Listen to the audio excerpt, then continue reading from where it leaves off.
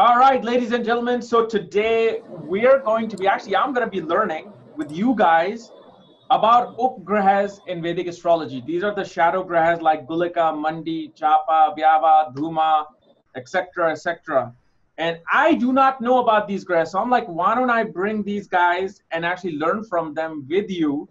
Because I've learned it from books, but again, it's a different experience when you learn from somebody who has experienced them. So today we're going to be discussing that. We have Michael Reed, Dr. Jinpai, Dilip Kumar, Ryan Kursak, and Sunili Jani Pawar. Thank you. Eve was supposed to come. She's in a session right now. She said she might come. It went over, so we're just going to wait for her. So, Sunili ji, please, Yes. we'll start with you about these Upagrahas.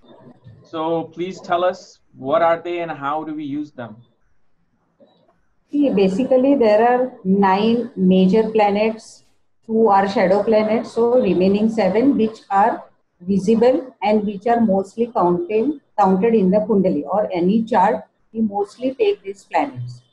Apart from this, in Akash Mandal, there are so many different type of Akash Ganga. I don't know the English word for that.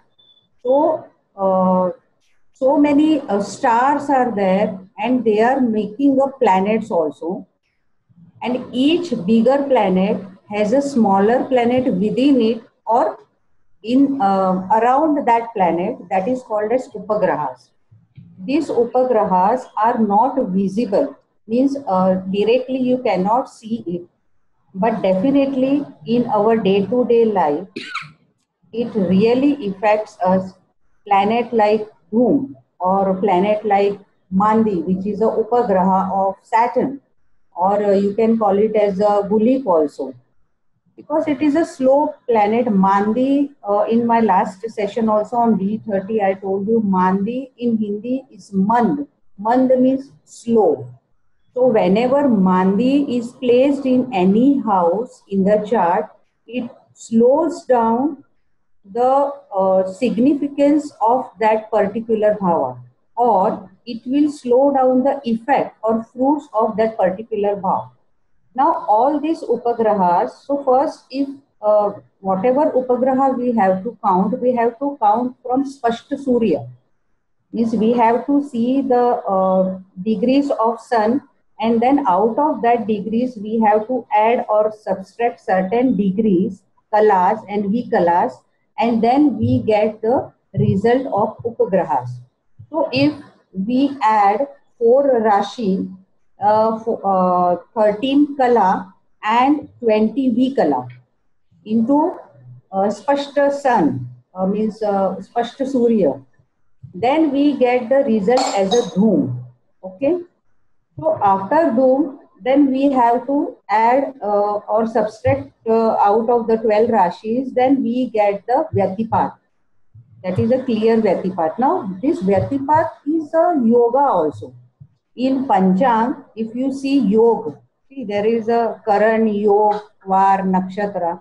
So in that yoga, this Vyatipat yoga is specifically mentioned, and this yoga is not counted as an auspicious yoga, Vyatipat. Out of Vyatipat, when we count further, we get Parivesh. After Parivesh, if we count, we get Spashta Indrachap. Now this Indrachap is connected with the planet Jupiter. It gives fruit like Jupiter, Indrachap. But basically all these planets except Dhoom and Mandi are not much counted in the Kundali. See, for research people, definitely more than this Upagrahas you will find. Not only this, because in BPHS particular this only is mentioned, but out of that you will see Pranapada. So many methods are there to make the proper counting or proper degrees of this nakshatras and planets. But originally you have to see all this. Now Yamagantak is also one of the Upagraha, or you can say Yoga also. Now I will talk a few lines about Yamagantak. What is Yamagantak? So it is a yoga. Yamaganta is called as Upagraha also, and in Panchanga also there is a Yamaganta Yog. Yama means Yam, Devta. Gant means ringing a bell. Whatever bell we are just ringing. So whenever Yama is coming, he is coming with the bell in the hand. So beware that Yamaganta Murta is coming. So don't do any auspicious things in this Murta. That is a basic meaning of this. Now, whenever it is a Sunday and Magha Nakshatra is falling on Sunday, that day is a Yamagantak Yoga. Whenever Monday is there and Vishakha Nakshatra is there, that day is a Yamagantak Yoga. Same way, in Adra Nakshatra, if Tuesday is falling, then that day auspicious things like entering into the new house or making puja of any premises, offices, or even if you start any new thing, you have to face small difficulties. Not necessary that your work will not fructify, but if you are going, your tire will get puncture only, and then you will get stuck in the road. Then you have to again see for another cab or something, or anything in your routine life. Some yama makes the nuisance or some problems are arise. So this is a yama gantakya. Apart from that, I give much importance to Mandi. Now, Mandi, specifically when Mandi is placed with Surya, because see, Surya is the major planet, Surya is the Atma, Surya is our soul. So, whenever Mandi is placed with Surya, same like Saturn and Surya, how it is not a good combination, we call. Same way, Mandi and Sun is also not a good combination, because this Mandi will deteriorate the fruits of Sun wherever it is placed in. Whenever Mandi is placed with Surya, that that native may not have very good connectivity with his father, with his employer, or his paperwork may get stuck in the government offices or somewhere, or he may not be having a very good name in the society, even though he is working so hard or she is working so hard, but he not getting the comfortable food. If Gulika and Mandi conjunct Sun, that's see, Gulika and Mandi is the same thing. Yeah. We can call it as a Gulik also. We can call it as a Mandi also, because nowhere it is written that Gulik is different and Mandi is different. I see, especially in certain software, Gulika and Mandi are separate. Actually, it is not so, but because for Gulika, there is no literature written on Gulika. I have found in many books, at least I didn't found in proper these Shastra books or whatever translations books I have. I'm not finding any material about the Gulika. So I call Mandi as a Gulik only. Gulik is the same like Mandi, Mandi is the Gulik. Okay. So Mandi is called good when it is placed in 3rd house, 6th house and 11th house, same like Papa planet. All malefic planets are said to be good in 3rd, 6th and 11th house, like Rahu only. Saturn also is good here. Same way, Mandi also gives you very good fruits whenever it is placed in these 3 houses.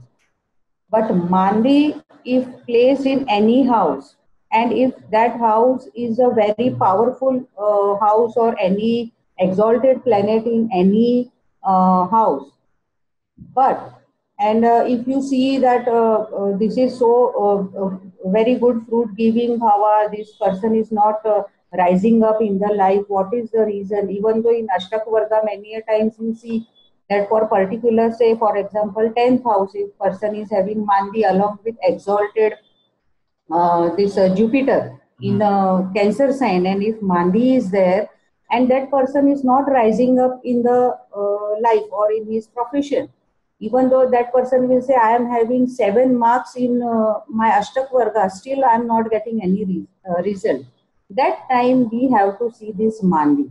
Wherever Mandi is placed, so even though you have good marks, good bindus in Ashtak Varga, this Mandi will not allow you to take the good fruits in the chart. Same way Dhoom.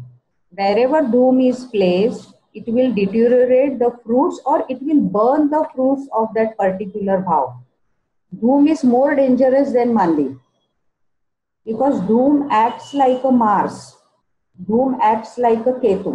There is a Upaketu also. Yeah. Dvajashikhi we call it as. So it is connected to Ketu. But Dhoom, for particularly marital bliss, we have to count Dhoom. And whenever we have to see any health issues in native's chart, that time you have to see that whether this Dhoom is affecting the Surya or no. Because directly for any illness or any health issues, first we have to see Sun in the chart. Surya Kundali we have to put. So that time you can definitely see it. And apart from that, these all other planets, Upaketu, same, many people use, at least I do not use it very rarely I use this. But you So always that's use it. Dhooma and Gulika and Mandi for sure. Yeah, for sure. Every time, whenever I see the chart, first I see Mandi only, where the Mandi is placed in the chart. So you it said will, that only slows down the effects of the house, doesn't like yes. destroy it. No, it will not destroy. Okay. You are getting the fruits. See, in profession house, if you are having Mandi, that time you are working 100%, but you are getting only 70%, 30% is taken away by Mandi. Oh. For example, same way in 7th house, if Mandi is placed, only Mandi, even though no any planet in 7th house, some or other marital issues or some problems will be definitely there. If Mandi is placed in 5th house in the chart, for childbirth, lady may suffer, or if it's placed in male chart, that time that person's children will not be having good relations with this native. Okay. That is also indicated. Same way in 4th house also, if Mandi is placed, then lack of mother's bliss. You may get your house very late in your life, even though you have lots of money, but you are not able to purchase the house due to some or other reason. So this is because of Mandi. If you are doing any property dealing, you are buying something at the last moment, some issues will come and that deal will not happen. So here Mandi is playing very important role. Perfect. So for Mandi, I always suggest that you have to be very karma karak, like Saturn only. You have to do good karmas, you do good deeds, help the needy people, because Saturn always loves people working. Saturn doesn't like leisure life, aram se jiyo. Saturn doesn't want that. Okay. Perfect. So this is what about Upagrahas. Okay. And So, about Pluto, Herschel, and Neptune, means Uranus, Neptune, and Pluto, that is visible. yeah. But previously, when I was learning my astrology, that time we were told in the class that we don't count these planets as these are the Upagrahas because they are very far away from the planets which are visible very clearly. But now I'm realizing that 100% Neptune and Uranus are working in our chart, and we have to consider these planets also. Wow. Uranus wherever placed in the chart, Neptune wherever placed in the chart, it will 100% effect. If your Venus is placed along with Neptune, the person will go for love affairs and love marriage. Many charts I have seen. Neptune is a bigger form of moon. It is Moon full or of Venus? water. Venus. Neptune is a bigger form of moon. It is water body. Neptune. Okay. We call it as a big Chandra, like big moon, because it is it contains many moons within it. It is full of water. That is why whenever Neptune is very powerful with moon in the chart, that in 10th house, these people are mostly connected with marine business or marine activities. Many a times you will notice this. Even if you see Uranus in 12th house, Uranus in 7th house, Specifically, if in third house, seventh house, or ninth house, and 12th house, if you see Uranus, these people have some or other connection with foreign lands. Specifically in 12th house, if you see Uranus, you can definitely ask the native whether you have visited any foreign places or whether you have any connection with foreign land. So these people go there. What is Uranus? If Neptune is moon, what Uranus is a Herschel. We call it a Herschel. It acts like a Saturn also, and it acts like a Mars also. It is it is a bomb. It is a dead bomb, but you never know when it will blast. It's like a mine. Yes. All right. So whenever Uranus is placed in 5th house or Uranus is placed in 8th house, these people definitely go for research. They are very fond of research. Even aeronautical engineers, if you see, they are having very good quality of Uranus and Saturn in their chart. Wow. Okay. All right. Sunilji, can I just add something? Please. Yeah. When I've heard from a few scholars here in India who consider these outer planets connected to certain archetypes. For example, they say Varuna is connected to Neptune. Yeah. Or Neptune is connected to Varuna. Varuna is the god of the cosmic oceans, and that's why she was saying it's connected to many moons and all of that. So it's all about the ocean.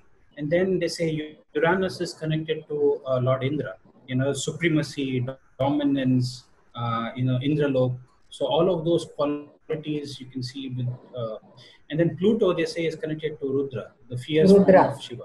Yes. Rudra. So these are the three things that I have heard from many scholars here in India, but I don't know about the interpretations. Yes, and Pluto, especially if you want to see any mundane astrology, you have to use Pluto in that. For mass, any natural calamities, if you see, that time Pluto is playing very important role. I find that.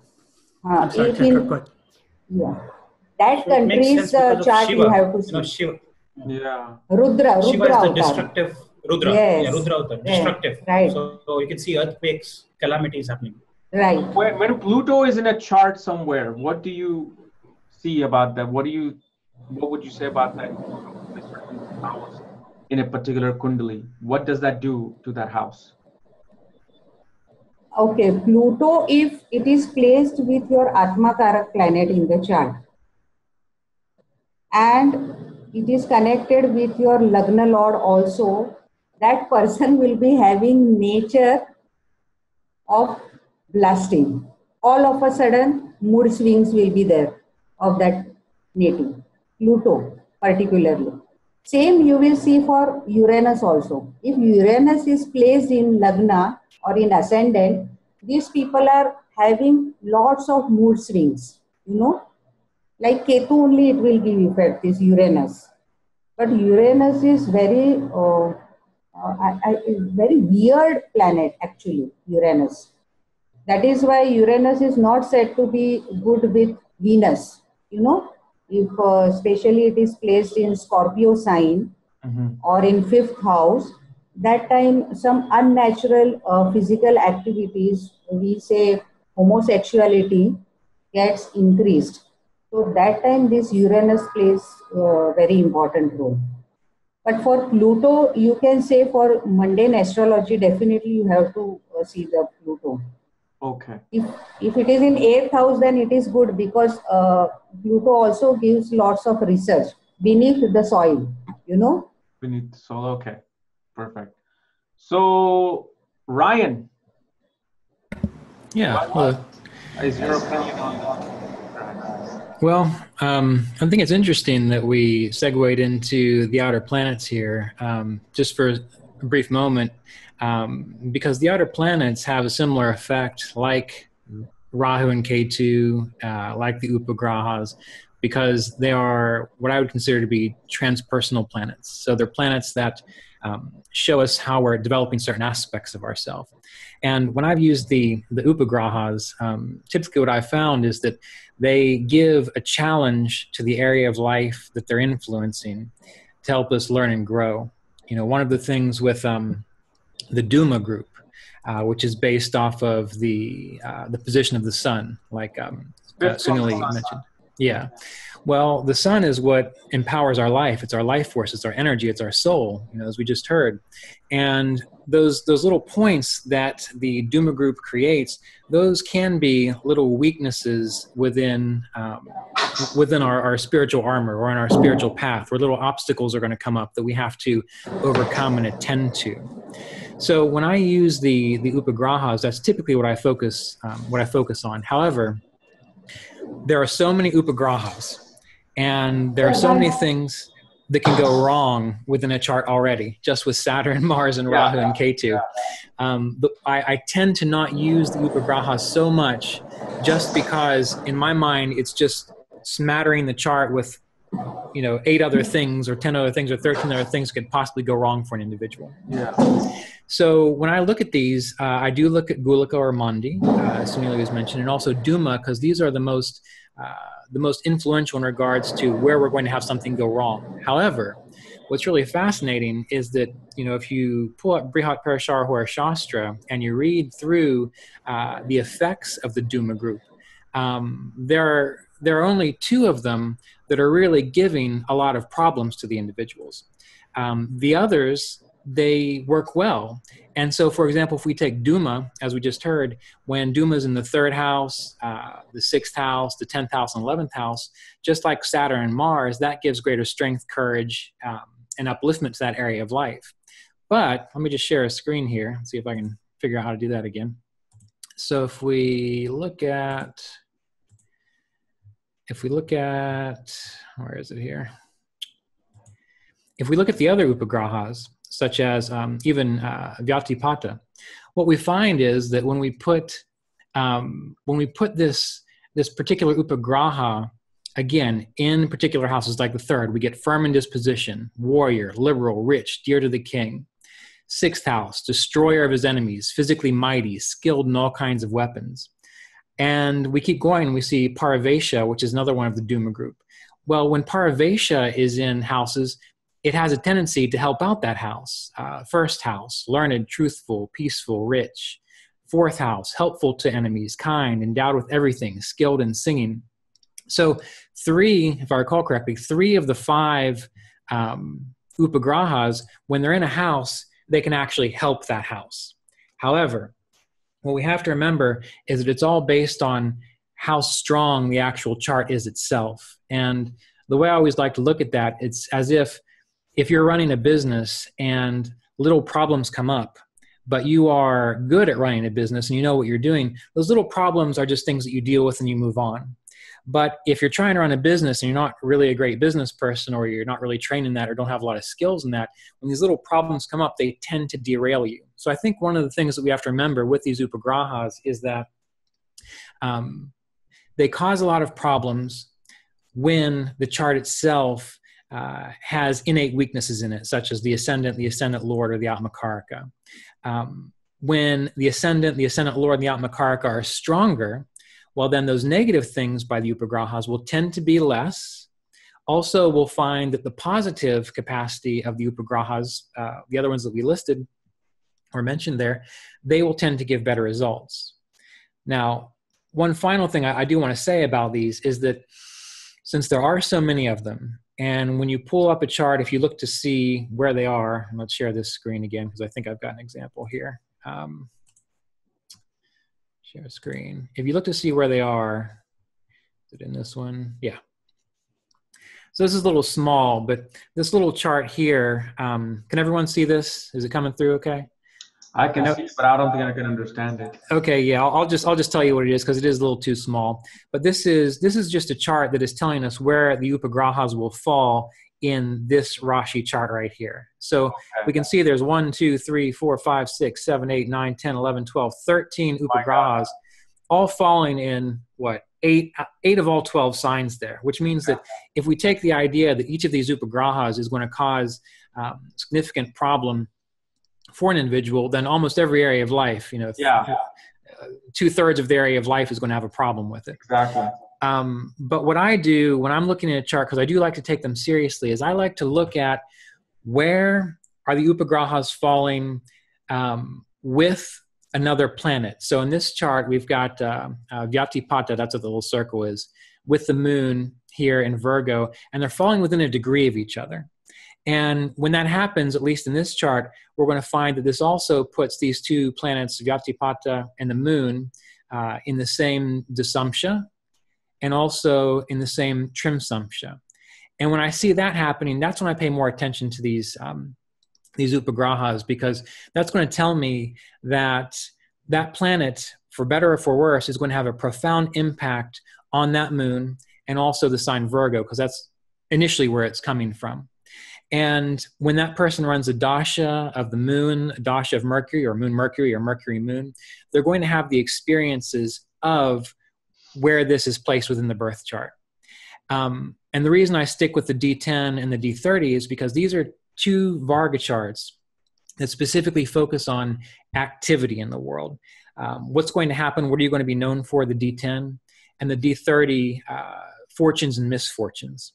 And so when you get these Upagrahas with a planet in the same Dasamsha, in the same Trimsamsha, you're going to find that there's going to be a greater emphasis on misfortune or fortune, depending on how that Upagraha is affecting that planet. And in this example here, when this person went into their moon-Mercury cycle, that is actually when they got some breakthroughs within a performing or a singing career.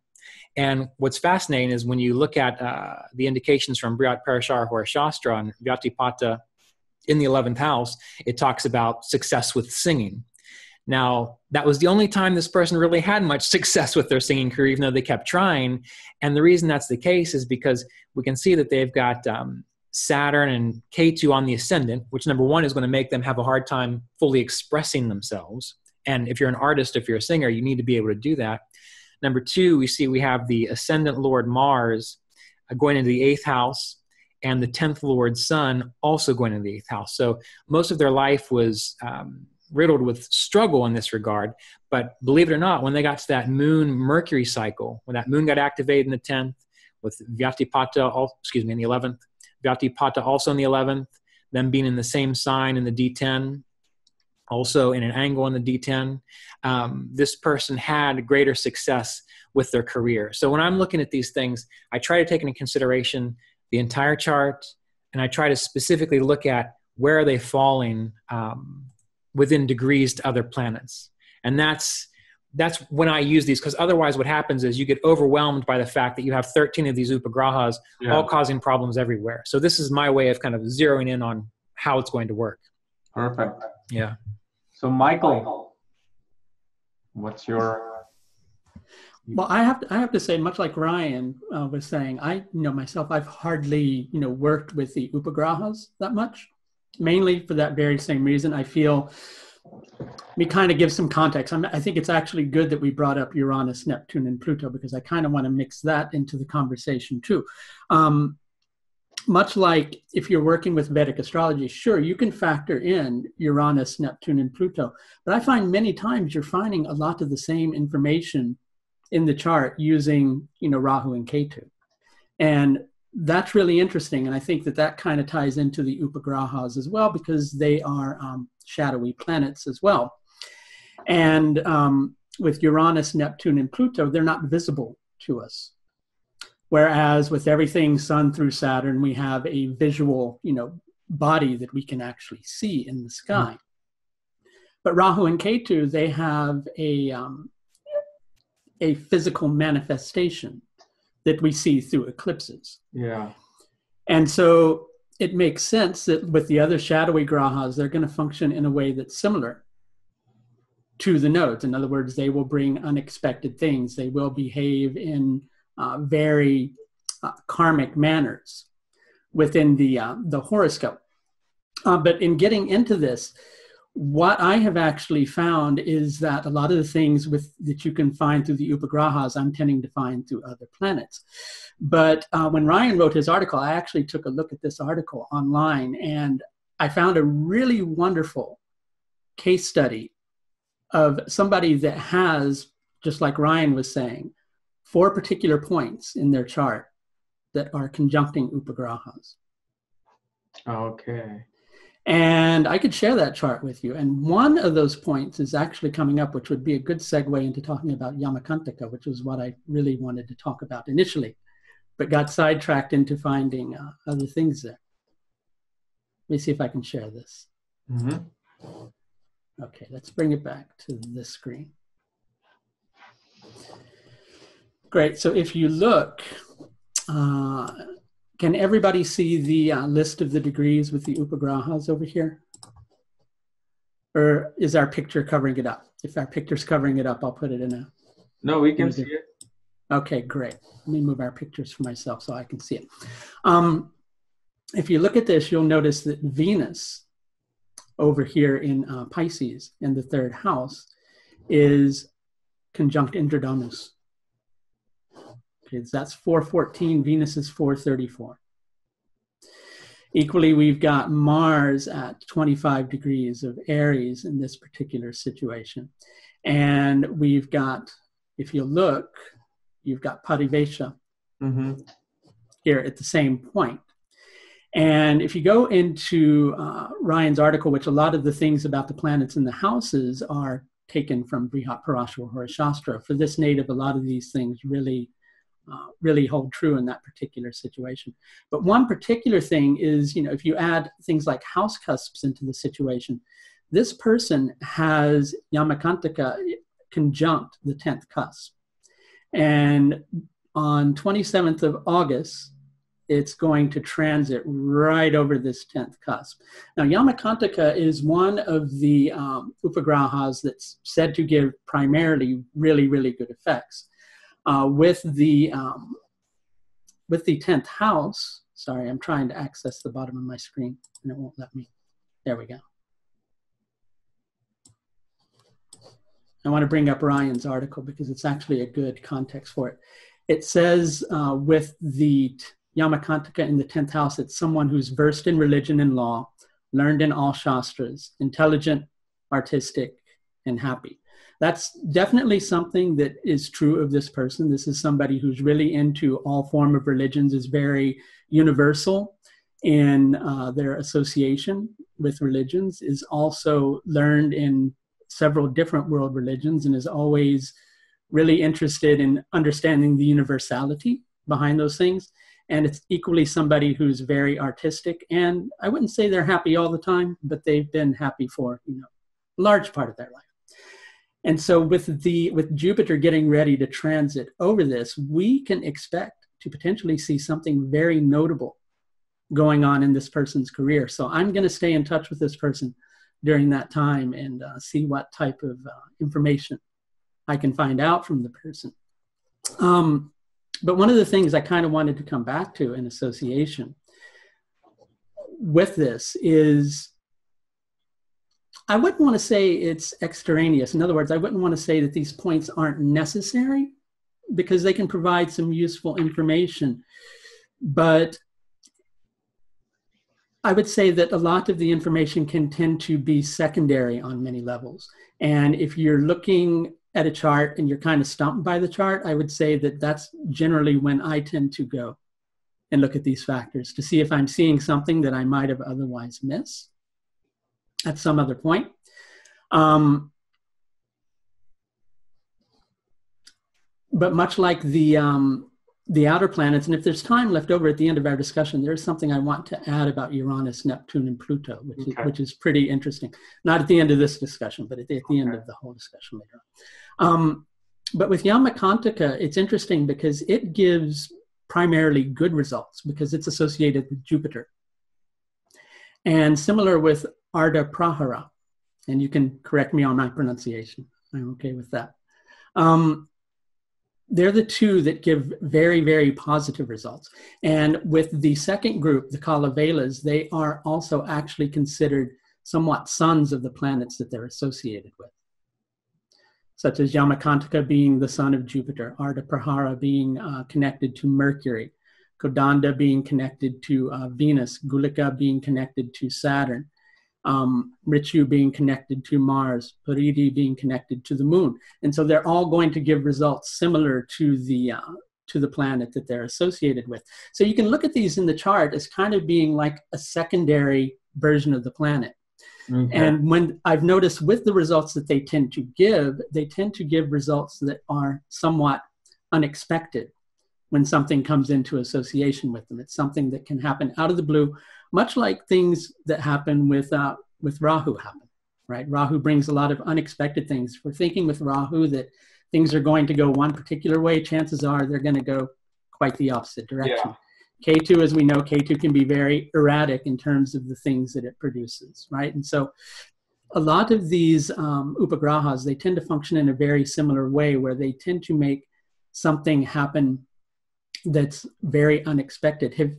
Has anybody else done any deep work with transits to these points in the chart? Can anybody chime in on that? No?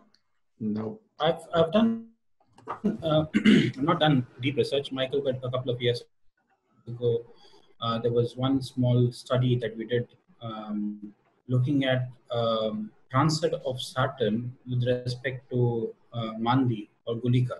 And then what I was wondering. Is, like 6th house, whenever Saturn transits the 6th house or 8th house or 12th house from Mandi or Gulika, then the native goes through a lot of distress. Right.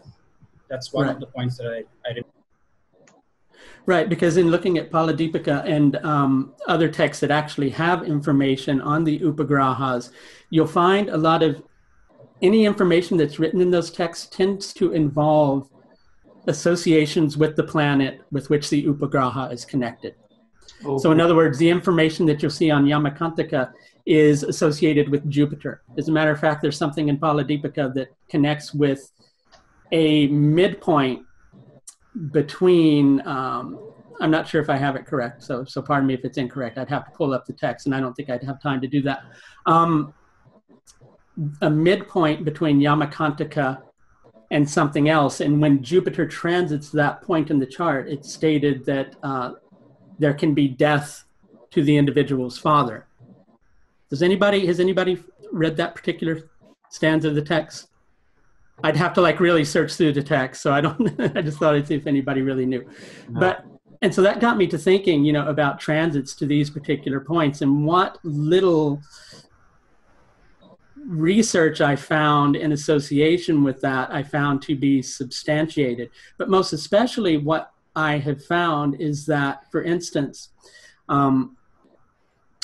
with this individual's chart, with Mars in the 4th and with it close to Parivesha, then during Mars Dasha, there were the effects of Parivesha in the 4th, which, going back to Ryan's article, because it has the text from Brihat Parashara Horashastra that relates to it. Let's go here.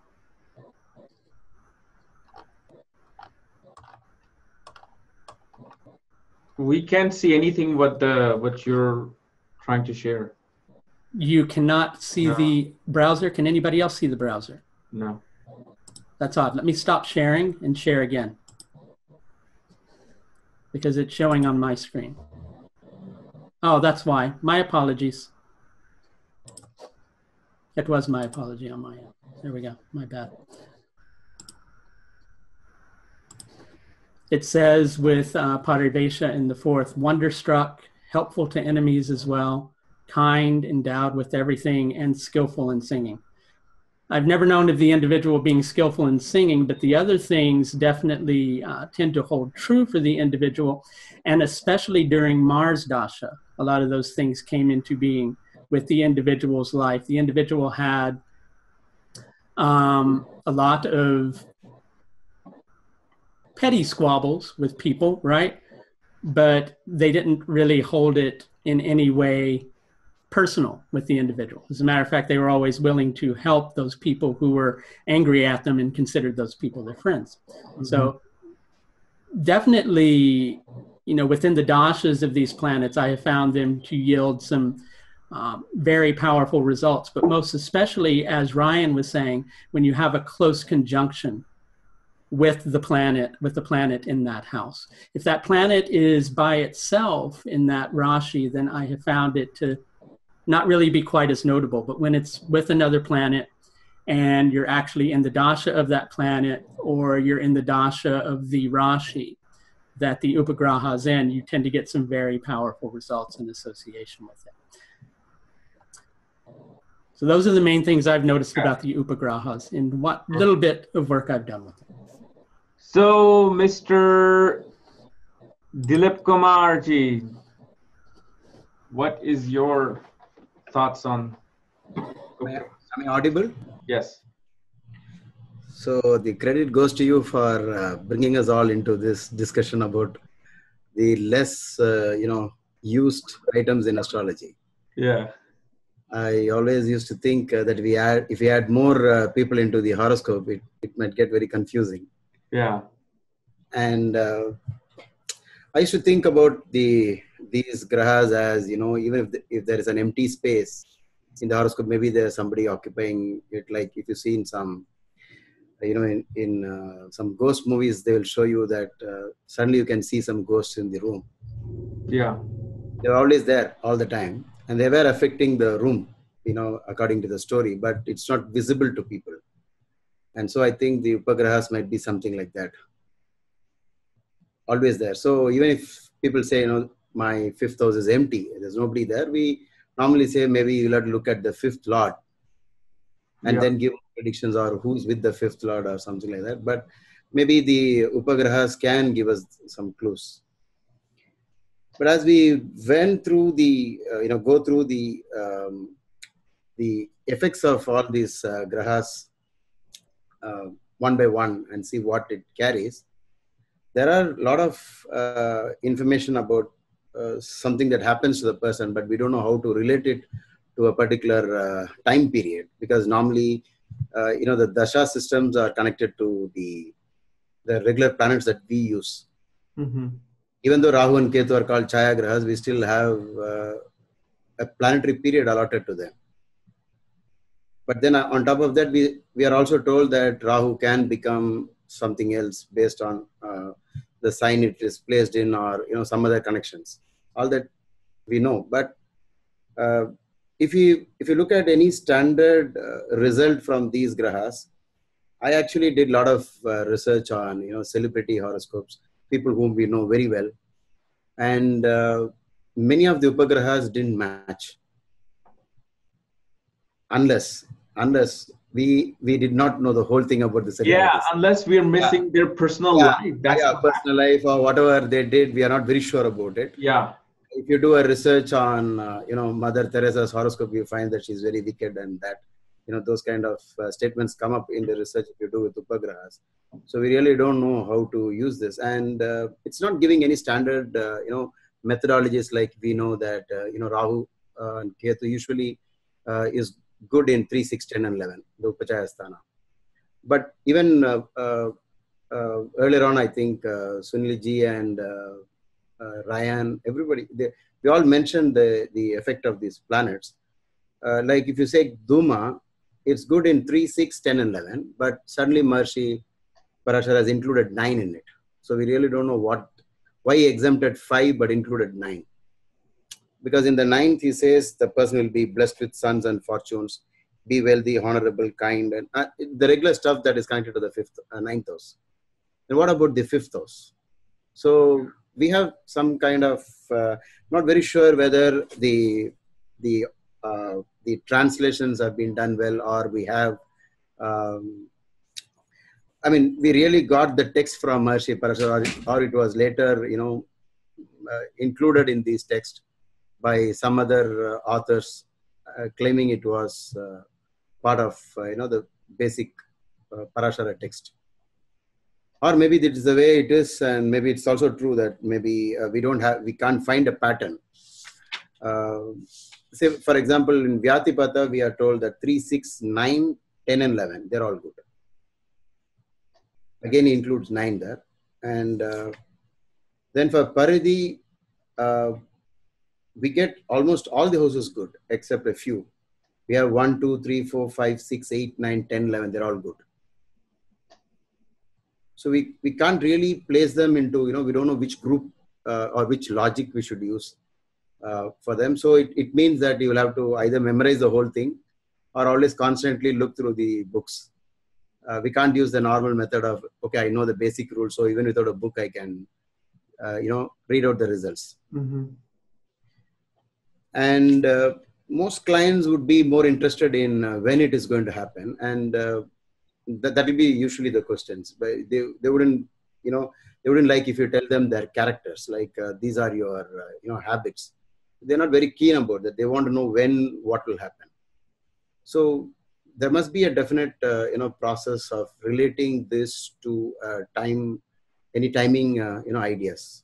Like transits, pretty much. Transit or what Ryan or Michael. Yeah, I said maybe we can use it like if Mandi is with Saturn, and we already know that Saturn is amongst the death-inflicting planets. The Saturn always gets the upper hand over other planets. When it becomes the nominee planet for Marakatvam, then maybe if Mandi also joins it, then the Marakatvam is almost confirmed. So we can sort of use it like what even Michael was telling, Reed was telling, that we take it like a reflection of the same planet that is associated with all this. But I think it's too early for us to confirm, because I've studied at least 50 horoscopes, and I could not get a definite picture about the person using only the non-luminous planets and the other planets put together. So that was the reason. And one approach I liked about Ryan's work was that maybe if all of them are together in one place, maybe then it is trying to tell something. Maybe you can use that idea. So as I went through the various options, even Shiki, you find that 1, 2, 4, 5, 6, 9, 10, 11, they're all good. So this goes on. And then on top of that, we have this confusion, like what Sunilji said was Mandi and Gulika are the same. But some text books says they're two different things. But I think Sunilji is right, because they are one and the same, for the simple reason that in the reading, you only find the explanations given for Gulika and not for Mandi. So, or if you use, just 1 minute, I'll share the screen.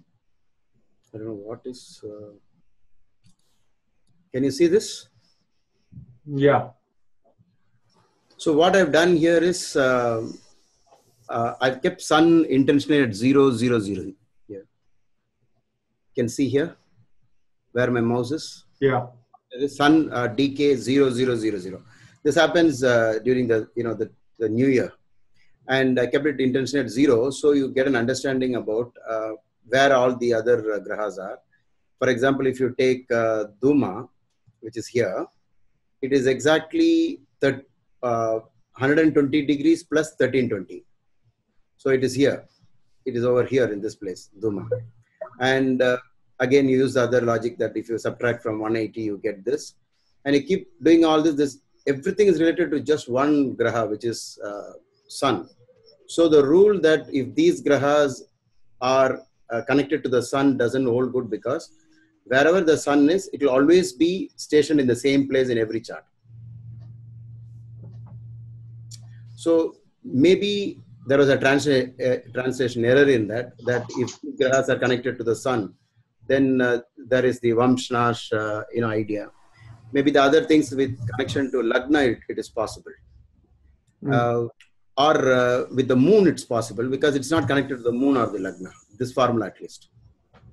And if you look at the options you have here, 1 second, where is it? You have, 1 minute, where I missed it.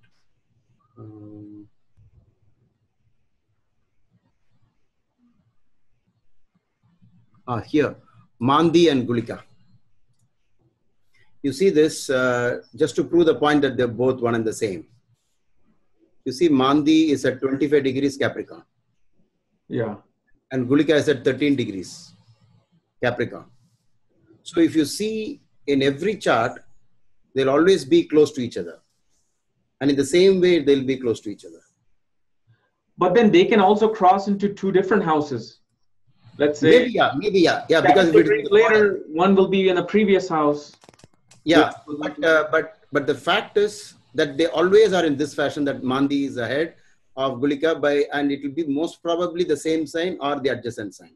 Okay. So that means that there was some translation error in the ideas given for calculating Mandi and Gulika, which has led to this controversy. And if you see in Jagannatha Hora, if you go to preferences, and I'm just clicking on that, related to calculations, you have this Upagraha calculations options here. And if you click that, you see here, Gulika rises at the beginning or the middle. Suppose I change the settings into, let's say, both of them beginning. Okay, let's change the whole thing to beginning and then say okay. So we get a different, can you see this? Mandi and Gulika are now the same? Same, yeah. So there is this confusion going on because we know, if we read them separately, then we get two results. But if we read it as one, and this Prashna Marga, this particular point, let's say that they're one and the same, Gulika and Mandi, in Prashna Marga, they've been used extensively to find the actual source of what is troubling the one who questions. Very true. Yeah. In that, if we have confusions about, we don't know how to calculate this. So the reason for all this confusion is a part of a day, or what we call the length of the day, what they call the Dinamana, or the night time, which is the length of the night, Ratri Mana, that is divided into parts like how we do it for Rahu Kala. So 8 parts. And there are some logics for this. And there's so much of mathematics involved in this. That's why, people don't like it. They like it only with the computer software. Yeah. But in the software that I think Michael Reed showed, it showed two different, Mandi and Gulika were shown separately. Yeah. But if you change the settings on how it is calculated, it will reveal itself as one and the same. Okay. The thing is there's a lot of different ways. Yeah. There is a lot of confusion out there about how it's all calculated. Yeah. How it is calculated. Yeah. So then, so in books like Sarvarta Chintamani, where it lists Gulika and Mandi like at different spots, is that just the idea that they're just using the same name for the same, or two different names for the same thing, or any thoughts on that? No, I because of the calculation leading to almost the same point, I think that they are one and the same. Okay.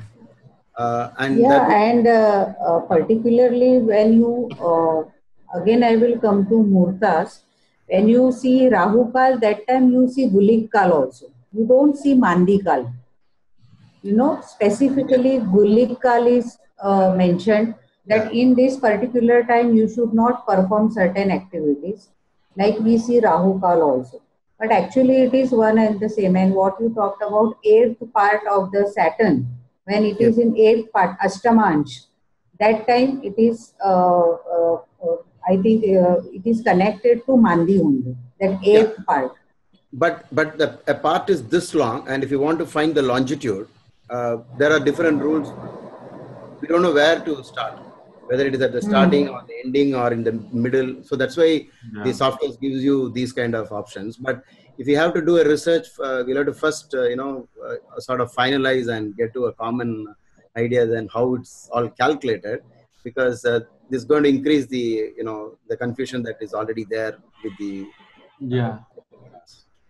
It's like that with, Jayamini too. Nobody agrees on what Jayamini is saying. In a similar way with, the Upagrahas, there are so many different calculations for it, and there's bound to be And the thing confusion, is, we're reading so much classical text they say like 30,000 pages of classical astrological text is still missing or destroyed. So they could have had a complete separate book by Parashara on Upagrahas only, what they do, why use them, when use them, but it's gone through time, and it's probably was supposed to due to Kali Yuga. So hopefully slowly it'll come back now that we're going into the other Dhrap Yuga. But Dr. Arjun Pai, what is your connection with these? And I also want to know the nakshatra placement of, some of these Upagrahas. How can that play out? So, Kapil, I think, most of the panelists today have covered whatever I had to talk about. Yeah. I know very little about Upagrahas. I've never used them in any when I read charts or anything. There has been some work, very little work I did a couple of years ago. And then I can share some of the things that I have done with these. But let me tell you what these, what is my interpretation of these Upagrahas, or what we call them as non-luminous, planets or shadow planets. They basically are nothing but they are devoid of the splendor. They're also called as they kind of give you confinement. They kind of make you a prisoner. That's what some of the texts mention. But my interpretation of these Upagrahas, as Dilip Kumar sir said, and I agree with him, they can be connected somewhere to particle physics. These are essentially just symbolic points determined by some mathematical conventions, and there is no astronomical basis for these points. But however, one has to know that when you consider the two other shadow planets, which is Rahu and Ketu, we say they always move in retrograde motion. But all the other Upagrahas, they say there's no motion for them, but they are existing. It's as though they are these ghost figures which are there, like Dilip Kumar sir mentioned. So it's, these are small particles which directly have an impact on us, just because there are no scientific instruments which can actually measure them, because they don't have mass. They're very small, they're tiny. So human beings cannot see them, cannot hear them, we cannot smell, we cannot do anything. But we still, science is still trying to prove to us about, the bosom, the God particle that we're talking about. That's coming up. There's so many unknown factors that have an influence on us. And I believe these Upagrahas are nothing but these unknown factors that have an influence on our lives. And that's when this adds another layer to an astrological, for an astrologer, because certain times when he starts reading a chart, he can look at the chart, he can look at everything, but he will still not be able to make a good analysis, because certain things are still very hidden from us. And as per mythology, they say Gulika, and some of them texts say even Mandi. Mandi and Gulika, they were called the sons of Shani. And mythology says, one of the folklore says it is Ravana had captivated all the grahas or all the planets, and he had asked them to stand in a particular position when his son Indrajit or Meghnad was being born. So he wanted to ensure that this guy will be invincible and he'll be, he'll be immortal or whatever. He wanted to make him the most powerful. So he instructed all of those grahas, he captivated them and made them stand in a particular position based on astronomical, to make his chart very strong. But what happened is Shani, it believes his drashti used to fall on the next house usually. Drashti is his eyesight. So wherever Shani is standing, the second house from where his drashti will fall, or his eyesight. And because of that, apparently, they say Ravana came and kicked him, or knocked his leg off, and he started limping from that. But one part of that piece fell in the 12th house from where he was standing, and that is they call as Gulika or Mandi. There are many such folklores. Some of the folklores in Tamil Nadu and the southern parts of India, they also say Ravan, the Titan king of Lanka, he used to keep Gulika under his throne and sit over it, because he was said that if he lets go of Gulika, then he would be defeated. So Gulika always used to be, he used to keep it under his throne, suppressed. That's how he could rule.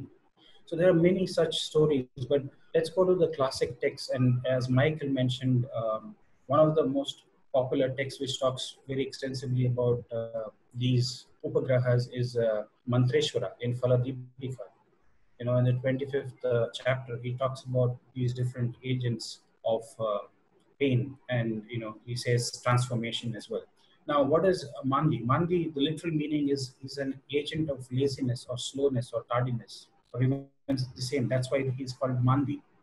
And what is Ardha Prahar? Ardha Prahar means a half knock or a half hit or a half kick. So it is not a full kick, it's a half kick. Ardha means half. Prahar means, kick or knocking or striking. Then you have Dhooma. Dhooma is nothing but means smoky. So whenever you have Dhooma, it can create smokiness. It can create a few, fumes, or it can create a vapor which actually clogs your vision. So that's why Dhooma can give you illusions. That's what some of them mention. Then we have Vyatipata. Vyatipata is nothing but, it says it's great calamity, or it is disrespect or contempt. So that is what Vyatipata is. And then we have Paridhi. Paridhi or Parivesha, whatever we call them. That is nothing but, in Sanskrit, Paridhi means it is a kind of a fence, or it is a circumference of a circle, right? In previous times, one of the punishments given to people were they used to tie them around a tree and then whip them. So that is the sort of torture that you feel, which gives you an inability to move from a position. You would have so much of things coming, and you become victimized. It's like a sacrificial victim who's tied to a tree and he's whipped. So that is the sort of feeling you get whenever you have this Paridhi. Then you have Indradhanush. Indradhanush means the rainbow, and then Upaketu, as I say, I think Sunil ji has already mentioned that it's called as Dhwajashiki. Dhwajashiki is nothing but the same like Ketu. It gives the same influence of a Ketu. It's like an asteroid. Upaketu is like an asteroid. So it could also mean that, astrologically, many of these points could also be sightings of these meteoroids or asteroids when these things happen. That's when, people could look at certain influences in the chart. Now, let me talk about a little bit about the nakshatra aspect of it. Now, one has to remember that there are different nakshatras that you have to consider. One is, of course, the most important is Janma Nakshatra. Then the 10th nakshatra from your Janma Nakshatra is called as Karma Nakshatra. Okay. Janma Nakshatra meaning from the moon or the ascendant? Moon. Moon, okay. Generally, we take Janma Nakshatra as the moon. Okay. Not as the ascendant or the Lagna. So this is all the classics mentioned about the moon. But I can say you can probably use the same thing with the Lagna as well. It depends. But when I say Janma, it was always from Indian astrological. It is always the moon. So Karma. So whenever they say when Karma Nakshatra, there is, let us say the 10th Nakshatra from your moon, there is an Upagraha, right? And then there is a transit also activating it, a malefic transit activating that point. Then they say it can give a lot of trouble and also death-like situation. It can give you danger to your body. That's when it's going through, your Janma Nakshatra. When your Janma Nakshatra has a Upagraha and then some malefics are passing through it, it can give you death-like situation. When it's going through Karma Nakshatra, which is the 10th Nakshatra, it can give you quarrels, it can give you court cases, right? Then you go to the 19th Nakshatra from the Janma Nakshatra. It's called Adhana Nakshatra. So whenever it goes to Adhana, it says it can give you foreign residences. The 19th Nakshatra from the Janma Nakshatra. Okay. Then you have the Vinash Nakshatra, which is or Sangatika Nakshatra, which is the 16th. So similarly, they say when it going through Sangatika Nakshatra, it can give you losses. Then you have the 18th Nakshatra. Okay. which is called Samudhayak Nakshatra or Udaya Nakshatra. So they say that is the 18th nakshatra from your Janma nakshatra. So some of the classics mention that when malefics are influencing, or if there is Veda means aspect of some malefics in transit happening to Samudaya, it can cause some inauspicious results. Okay. Then you have Jati Nakshatra or Manas Nakshatra. So from, whenever from the Janma Nakshatra, which is your moon, the 25th Nakshatra is called Jati Nakshatra or Manas Nakshatra, the 25th. So when you have Upagrahas in the 25th Nakshatra from your moon and there are some malefics triggering it, then they say it can give you a destruction of a tribe, complete, annihilation of a tribe. So these are different, combinations which are mentioned related to Upagrahas and Nakshatras. There is also Desha Nakshatra, which is 26th Nakshatra from your Janma Nakshatra is called Desha Nakshatra. Desha means country. So what they say is it can bring destruction of a kingdom. So maybe, if you have been ruled by somebody who's a politician, is a president of a country, and then if his 26th Nakshatra as a Upagraha, and if some malefic transits are happening through that, the country may go to war and that might bring destruction of his own kingdom. What did you mean by tribe? When you said 25th nakshatra, tribe? Yeah, tribe is tribe.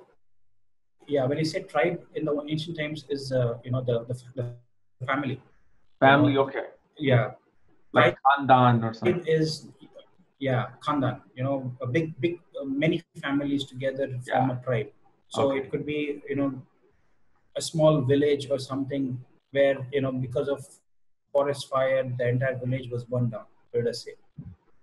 The forest fire happened, and then the village, there were about 20 families who were living there, and all their houses got burned down. So that is the impact of Upagrahas on nakshatras. That's your Jati Nakshatra. Jati means your culture, your heritage. And then finally you have the 27th nakshatra from your Janma nakshatra. It's called Rajabhishek Nakshatra or Abhishek Nakshatra. So they say usually when there is an Upagraha and there is some malefics going through it or aspecting it, it can bring bondage of the king or bondage of the politician or somebody who is primary, like the chief of the tribe or somebody like that. So somebody who is coronated, there would be bondage of him. Either he is captivated by the enemies or things like that. So these are some of the related to nakshatras that have been mentioned in some classics and Upagrahas. Although I can say I've not tested them on any of the charts, I just wanted to share that some of these. And one more research I was sharing with Michael is also to look at Gulika and also to look at dispositors of these Upagrahas. And whenever they say, if you're running through the Mahadashas or Antardashas of the dispositors of the Upagrahas can also give you sometimes troubles, but sometimes it can give you Rajyog. Some of the classics also mention when they are there in the Trikona. What was that? That was a ghost. Yeah. I saw her Upagraha. You got Dhooma coming right on the screen. That was a spider crawling over my camera. Oh my God. I'm like, he got ghosts right up in his room.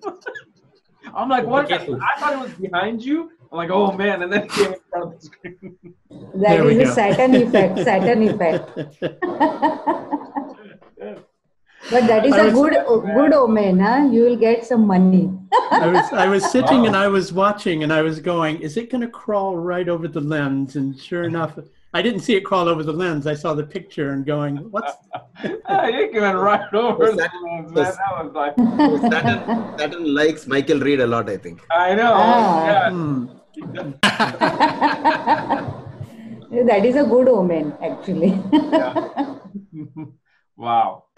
So guys, thank you so much for coming and giving this information, which has literally never been discussed in this type of a detail.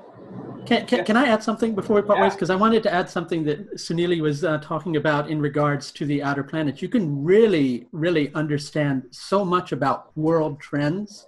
Yeah. By looking at the outer planets, transpersonal planets, because they kind of denote what's happening collectively on a lot of levels, and especially the nakshatras. Okay. I would say, you know, from looking at this, the world is in for some really powerful, positive, ultimately, changes over the course of the next 10, 15 years. You sound like a Western astrologer now. Well, just from the nakshatras that are there, it's just really, really, really powerful because of Pluto and Neptune, the interaction between Pluto and Neptune. Absolutely phenomenal. Wow. Mark from like 2007 on until now and think about what has transpired since then, especially December 2007. Mm-hmm. What nakshatra are they going through now? Right now, we're using, because I know I use different nakshatra calculations than some of you. Basically, we've got Pluto in Uttara Ashada and Neptune in Purva Bhadrapada. But a lot of what really kicked this off is in 2007, you had Pluto and Jupiter conjuncting the galactic center. Like Mula, it was just really, really powerful shifts for like kind of set it all into motion. Yeah. And it's been going on since then. But you can really, I completely concur. You can understand so much of what's happening with humanity by looking at the outer planets. Yeah, absolutely. And it doesn't need to be a Western thing, and it doesn't need to be a Vedic thing. I know. It's just exactly. I do too. Something bad is something great. That's what they always say, which doesn't exactly. But you know, it's interesting. Something I've noticed is, you know, you tend to get a lot of Pluto-like effects from Rahu. You tend to get a lot of Uranus-like effects from Ketu, and Neptune tends to give a little bit of both. I thought like Neptune, they say, is more of like the LSD self of the Venus. It can be like that, yeah. Yeah. Yeah, most definitely. It's the higher version of that. But most books have said Neptune and Venus are linked. Yeah, that's why I was telling Sunidhi that I've read a lot about Neptune and Venus being linked. But you know, it's interesting. For a while, Neptune was transiting Shatabishak, and it was like exceptionally powerful. You know, because that's Varuna's nakshatra. You see. Mm-hmm. I think that that gives terrific intuition. You know, Neptune is the particular planet. For intuition power, you have to see the Neptune position. If you have your Neptune in your 9th house, in your 12th house, or along with your 12th lord, if you have Neptune, that person will be having very good intuition power. Not necessarily that person should be in astrology only. Right. Wherever that person is working, he knows the things beforehand. You know that something is going to happen or something. That is why in magician's chart, you will see that this Neptune is connected with 6th house. In magician's chart, they do all magic like, thing and all like that. Magician or like a black magician or something? No, magician. Black magic, then again you have to see Rahu also. Okay. Magicians, okay. And so for spy also. Neptune being in like 5th house. For what? 9th house instead of 9th if it's in the 5th. What? Neptune. For magician you are asking? No, just in general. Neptune. If Neptune is in the 5th house, I have mostly seen that Neptune really acts like a moon. Because if Neptune, moon and Venus are together, that person have tremendous good voice quality. You know, in Lata Mangeshkar chart, if you see, Neptune is connected with moon in her 3rd house. Okay. That is why she has, and Neptune, you know, Neptune gives such a, in Kishore Kumar's chart also, it is in 3rd house. Because he was a great singer. Whenever you listen their songs, na, oh, Madhosh, means you become so involved in those lines or in those voice. that you feel like you don't want to listen to anything else now. You feel soothed, soothing effect is there. That is because of Neptune. Right. I think the confusion with Neptune and Venus is that Venus, we have this idea that Venus is supposed to make you feel so comfortable and loved, and it gets into fantasy a bit. And that's where that overlap comes. But with the moon, that's where real contentment comes from, where you can just settle into that nice, quiet space. So they're a little hard to delineate because they have similar influences, but I tend to think of... I think Venus is more like having wine and cheese and, nice cookies in front of a beach. Well, there's a lot of noise. Where Moon is more like you're sitting in a room like this and you're watching the views with a closed window. Peace. But I think that's sort of the issue, because people will also say things like, well, that person has a strong Mars because they're aggressive and they're macho and they're intense. When that's not a strong Mars, that's a Mars that's overcompensating. Right? Yeah. So with Venus, it's the same thing. Yeah, Venus likes fine things, but when you are kind of clear inside, fine things would be like enjoying, like what you're just describing, enjoying a peaceful place. You don't need the cookies or the wine. You see what I mean? It's interesting. I just looked up a chart of a magician. It's Neptune in the third too. Oh, interesting. Wow. And it's interesting. Neptune in the third in Ashwini, and it's a magician who did a lot with breath control. So prana, controlling the prana, Ashwini prana.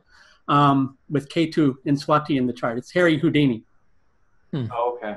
If anybody's heard of Harry Houdini, he had Neptune in the third. Yeah.